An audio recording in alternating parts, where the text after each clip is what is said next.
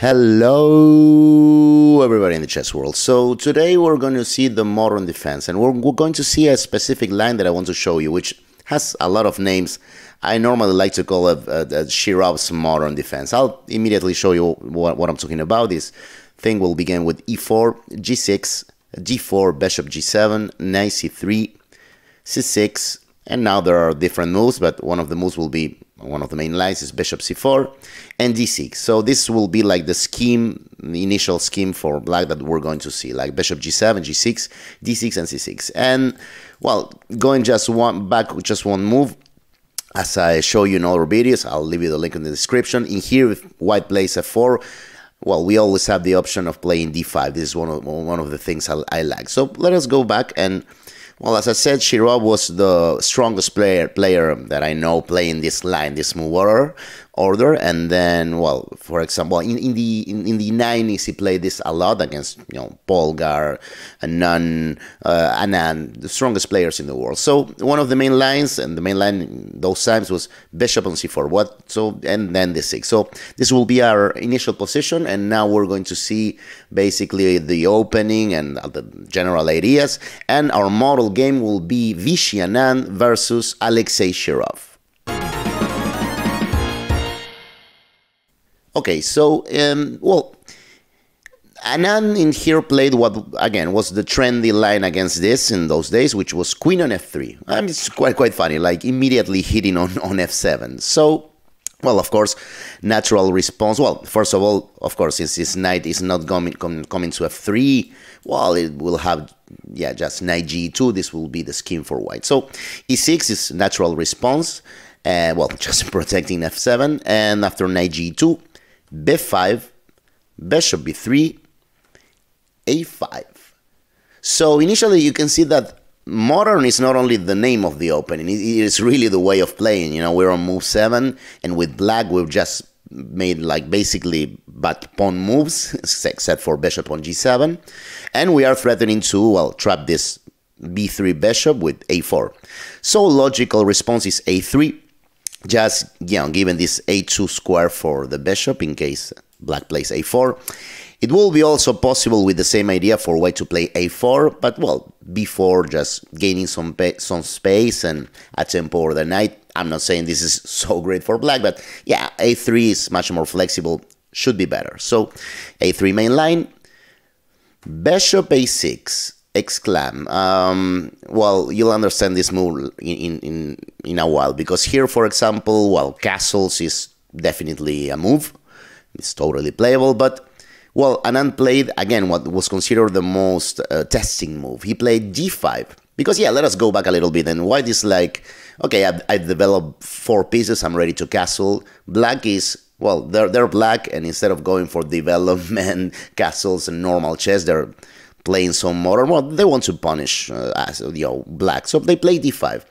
So, well, since the idea is to open up the position, well, we never want to play an e takes d5. This will open the line, against our king, so we don't want that. So c takes d5, and after e takes d5, e5. This is a way to keep things closed and also being ambitious. Now you can understand the move bishop on a6, right? We're protecting b5. We can play this line where we're closing it up in the center, not going for what white wanted, because now there's no knight takes b5 anymore. If we go back in this position, well, in here white is actually ready to play d5, and when and we won't have all this sequence because this will be hanging. So yeah, bishop on e6, of course. Well, we have some ideas on this diagonal, mostly if white someday castles and leave this rook here, maybe to play before someday without having this problem of, the open file, rook takes rook, but, bishop a6 makes a lot of sense. So d5, and as I said, pawn takes, and d5. So, and now you can see that, I said that this is also at the same time ambitious for black. Well, all we want to do with black really is to play f5. We want to, gain the space, the most important central squares, to control them with pawns, something that, well, white cannot do. They do have this d5 pawn, but that's it. And really, again, like underdeveloped, but we're ambitious. We just want to play f5 and then see what we will do with our pieces. So Logical response by Anand, which was again theory, is knight on e4. I mean, this is preventing f5, because if we were to play f5 right now, well, white will play knight g5, and yeah, that knight is looking at this big hole in here from which it will attack basically every piece, so this is not playable, and that is why, instead of f5, Shirov played h6. I mean, natural chess, just controlling g5. Now we are ready to play f5. And, well, it's funny, now there are at least like 4 moves for white. And you'll see how in general, white's attempts have a lot to do with preventing this f5. So before showing you what Vichy played, let us check this alternative. So one of them will be queen on g3. And this is preventing f5 because, yeah, I mean, f5 of course is hanging queen takes g6 check. So it doesn't even matter that we are attacking the knight, this will lose immediately. However, in this case, well, with black we could just now switch to development, knight on f6. This is totally fine. If black takes it, well, we'll develop our queen. This is all fine. So going back, another possibility is, well, the only move from these 4 options for white that doesn't prevent a f5, which will be h4. Yeah, they do not prevent f5. In fact, f5 will be a move in here. But, well, after, let us say, knight d2, white's idea is to continue with h5, undermining these pawns in here. And that is why we will simply have knight on e7, just protecting, well, precisely these 2 squares. So now f5, you know, mainly f5 is protected against any queen takes f5, and that means that after h5 we could just go g5, keep gaining space and making this h4, h5 idea kind of obsolete, right? So, but this is as well fine. Now, a very interesting move for me, yeah, in here for white is this move that Anand didn't play, but knight 2 to g3. And why is this so interesting? Well, because this move does prevent f5. If we were to play f5 here, even the computers will tell you that, well, now we have overpushed a little bit. White can sacrifice, and probably should, because, well, this position, even if white gave a piece for 2 pawns, I mean, this is much better for white. Our king is very exposed, queen g6 is coming, well, we might play knight on e7 to prevent that, but e6 is also a hole. You know, they have, well, this bishop, this knight, this queen, this is really unpleasant. This should be much better for white. But that is why, in this case, after knight 2 to g3, what we will play will be queen to d7. And an interesting detail for me is that, well, you know, okay, first of all, this is not an easy move to find unless you know it by theory, because our first thought will be, well, I mean, this knight is asking for some explanations, right? Like, where is he going? d7 was his ideal square, cannot go to c6, cannot go to a6, so what are we doing? Well, first of all, we're obviously just fostering this f5, you know, which is the main thing that we want to do, because we have, yeah, added a force there. But one detail that I like here is that, well, bishop d2 will be the move for white. And here I'll ask you like the first little question. So we said that with queen d7 we were trying to play f5. So can we play f5 here? What do you think? So Pausethevideoandthink.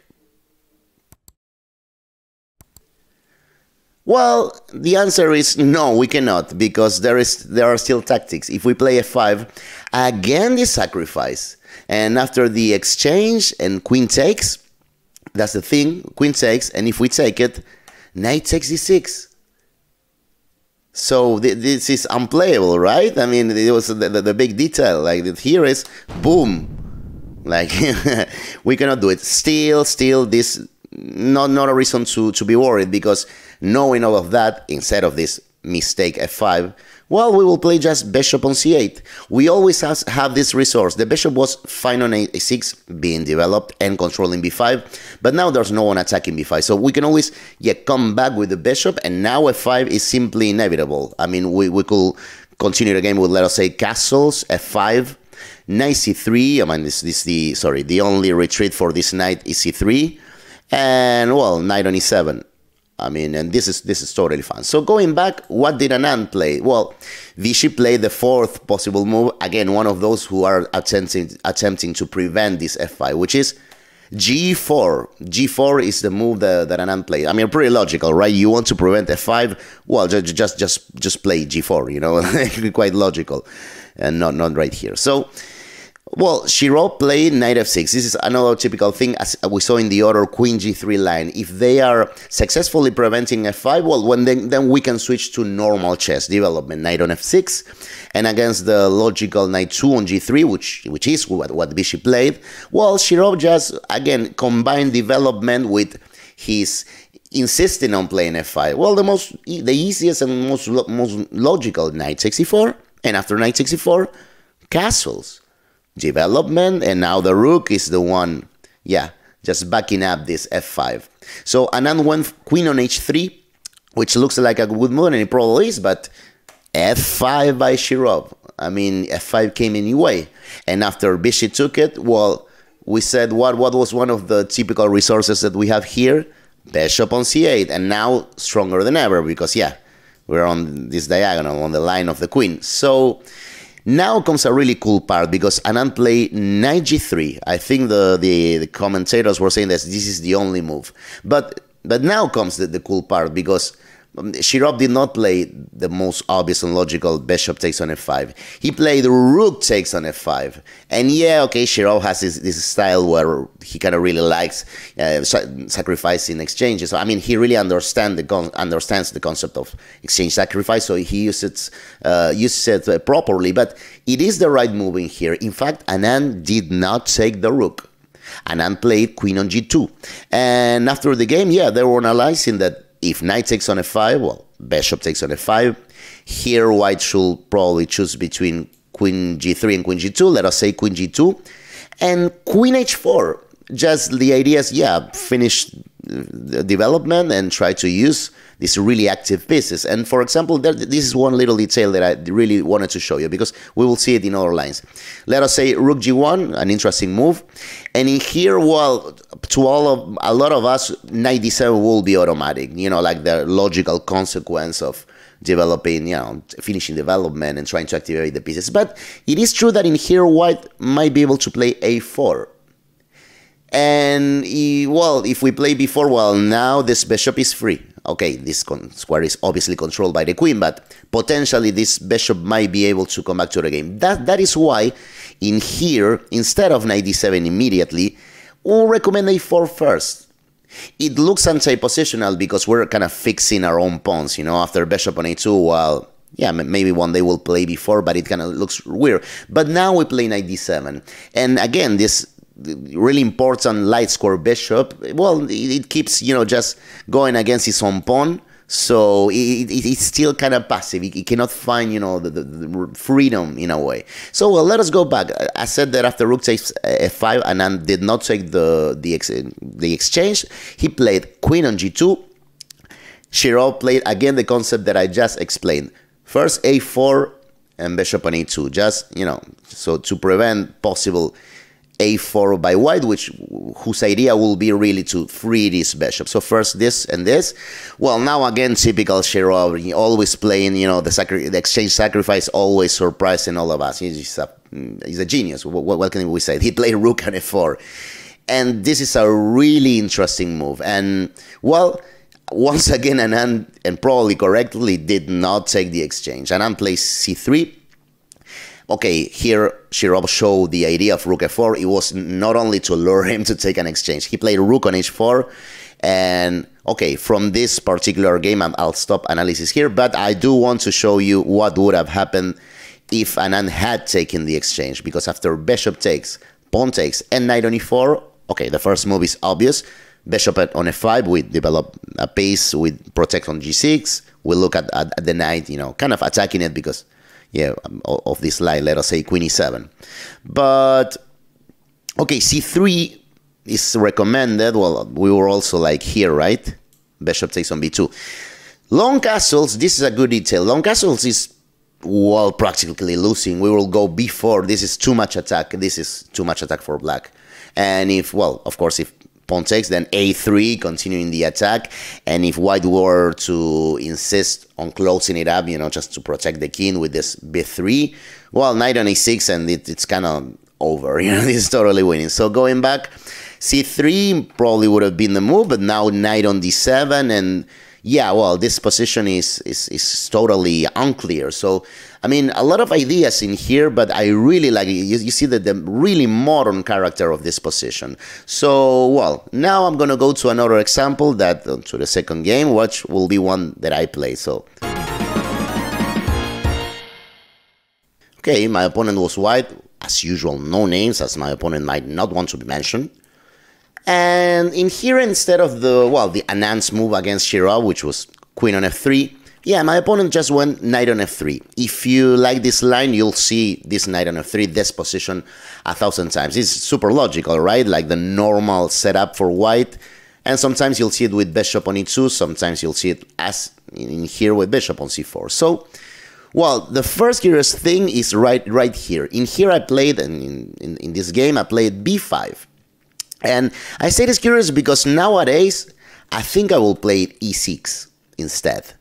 And, well, it is true that e6 gives white an opportunity to prevent b5 by playing a4, you know, just cutting this. But, well, here there are a lot of options for black. We can see that another day. But the point is that when I played b5, my opponent played bishop b3, which is, well, also if you play this position will be the move that you see more often. Now, I'm not saying that, I won't say that b5 is like a super clearly bad mistake, but there is this move, knight takes b5 here, which is, well, this move has a really simple idea, which is we cannot recapture the knight because bishop on d5 and our rook is lost. I mean, this position is lost. In here, we cannot play this. This will be lost. But now, look at what will happen, because this is a funny sequence. So, we cannot take the pawn. What are we, just a pawn down for nothing on move 6? Obviously not. Otherwise, we'll be lost. No, black has this resource of g5. Quite funny, right? Because now we're threatening two pieces at the same time. And white cannot take the pawn because they will be occupying these d5 squares. Now we could take the knight because there is no bishop on d5 trapping the rook. So it's quite funny. Now, because of that, after d5, white does have bishop b3, saving both pieces. It saves the bishop, and, well, we still cannot take this right here because, again, bishop takes on d5. We lose this rook, and it is over. So this position, well, I think that the best try for us, for black, will be d takes e4. There is this alternative knight on f6, which has a lot of ideas. We develop a piece, we control this d5 square with the knight, so we are threatening to take b5 knight for white, because then there will be no bishop takes e5. But there is e5, and, well, taking the knight, e takes f6, bishop takes f6. Well, this is nothing terrible, but this should be better for white. I don't know if clearly better, but let us say slight, maybe going on clear advantage for white. So instead, going back, maybe here it's better to play d takes e4. And here we're going to get like this crazy tactical line, because knight g5, hitting on f7, we'll ignore that and take the knight, just take the material. And it is true that bishop takes on f7 check, king on f8, well, it doesn't seem quite satisfactory for white. But, of course, white will go knight takes on f7. You're taking the pawn, trapping this rook, and, well, hitting the queen. Hitting the queen is not important because, yeah, we'll answer with queen takes on d4. But here, let us say queen takes, bishop takes, and knight takes.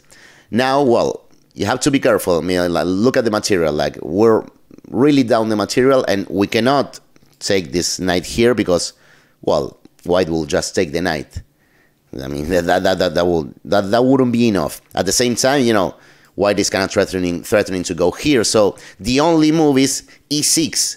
This is the only move that really does trap this knight. Now we are ready to take here, and we've saved all of our material. So logical continuation will be knight takes g6, h takes g6, and, well, I'm going to stop the analysis of this line here, but what can I say? The computer seems to think that this is roughly equal. I mean, our pawn chain is one of the most awful that I've ever seen, really.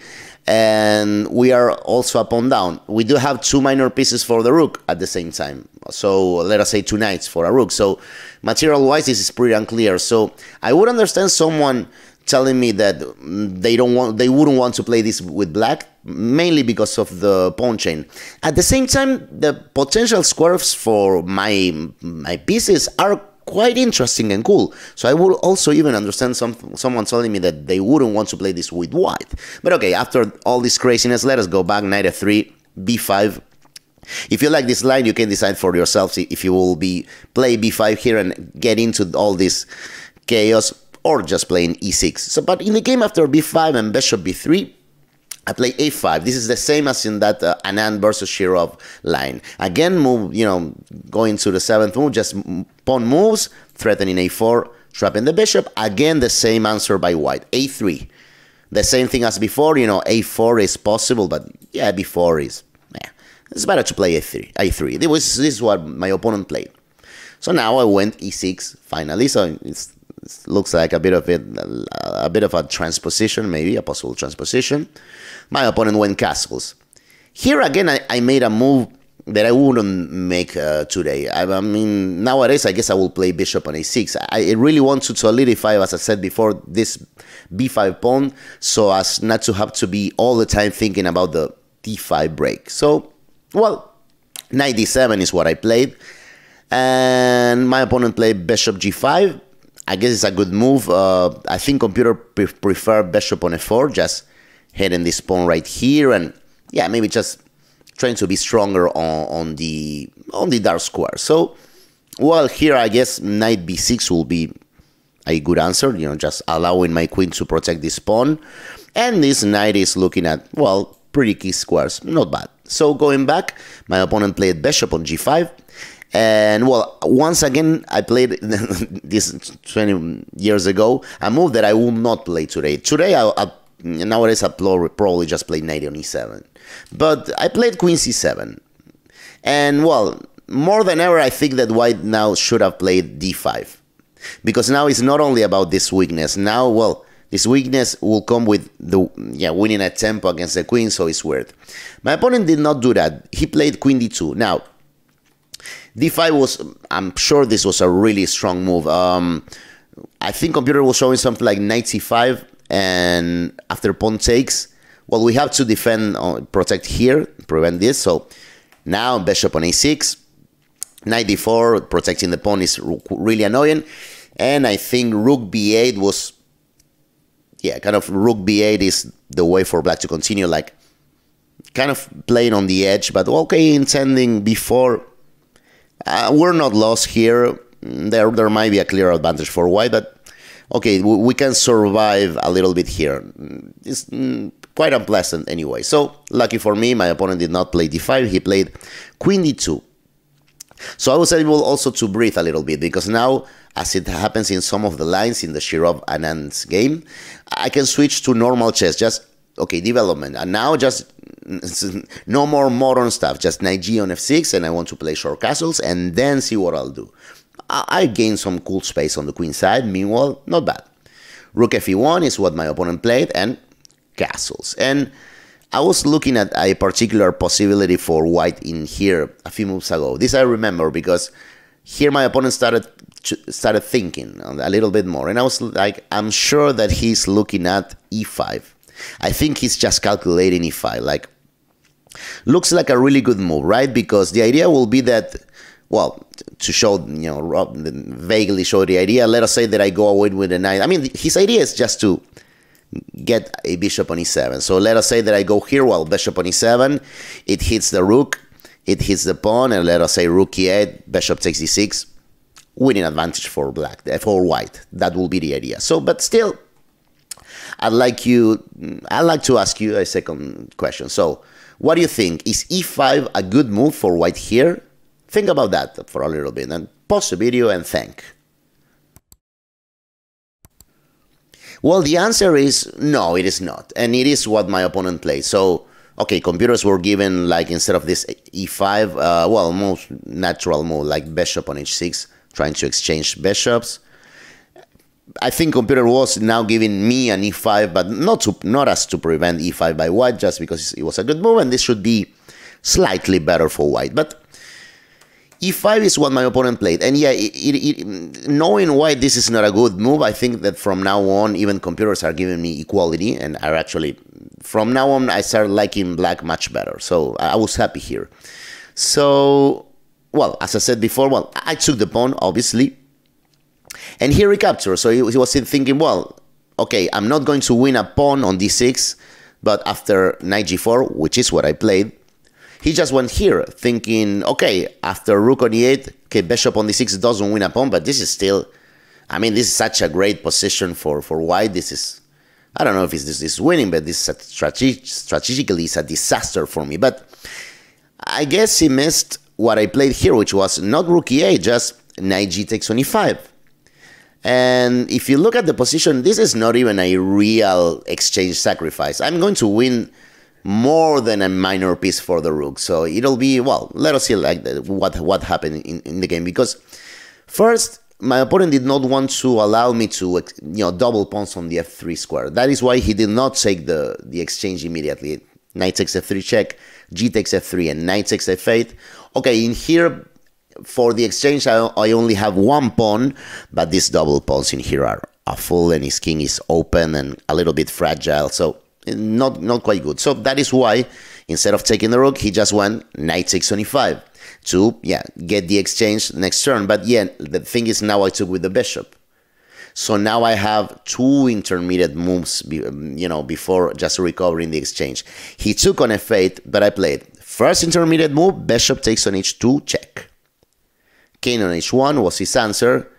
Bishop f4 back, the second intermediate move, and the most important one, because this is maybe this is what he missed in calculation. I mean, of course I couldn't take the bishop immediately because g3 is successfully trapping the bishop, and this wouldn't help me at all. This is still lost. I mean, knight on e4, just kicking away the queen and mainly controlling this g3 square forever. And well, if queen checks, just king g1. This is white's winning. There are no more checks. Well, there is one more, queen g4 check, but queen g2, and it's all over. So that is why, of course, in here again, intermediate move, bishop on f4. My opponent went queen d4, and I won knight takes on f8. He played g3. I won bishop on h6. And after his rook 81, I played bishop on b7. So yeah, I'll as in the other game, I'll stop the analysis here. But look at this position. I think the general computer analysis here is that the game is roughly equal. Maybe black is kind of preferable. In practical terms, I felt that I was already slightly better. I mean, I really like this position for black. My pawn chain is amazing. I like this bishop playing on this diagonal, but I like it kind of going back to g7. I mean, all the main possible weakness around my king are totally covered. Also the 7th rank, this knight here is covering any entry. I mean, I really, really, really like this position. And well, I ended up winning the game, like, I don't know, 1,000 moves later. It was a rough opponent. But okay, as I show you, you could see like the main ideas of this opening, like in a really professional game, as Anand versus Shirov, and even in a kind of dumb club game as I played, because well, and it really, again, it's something that not too many players use. And as I show you before, I'll leave you links in the description, but I use this model, against the London system as well. Well, to play the Gergenitze, as I said before, with this initial g6 bishop on g7 that I love so much, I can always speculate, maybe I'll play Pertz, maybe I'll play double fianchero, maybe I'll play Robash, maybe I'll play King's Indian, I can always do different stuff. Maybe I'll play this Shirov's model, maybe a Gergenitze. So flexibility is one of the best things about this modern opening, starting with g6 and bishop on g7. So thanks a lot for watching. As usual, remember to like, comment, share, subscribe, and well, I will see you next time.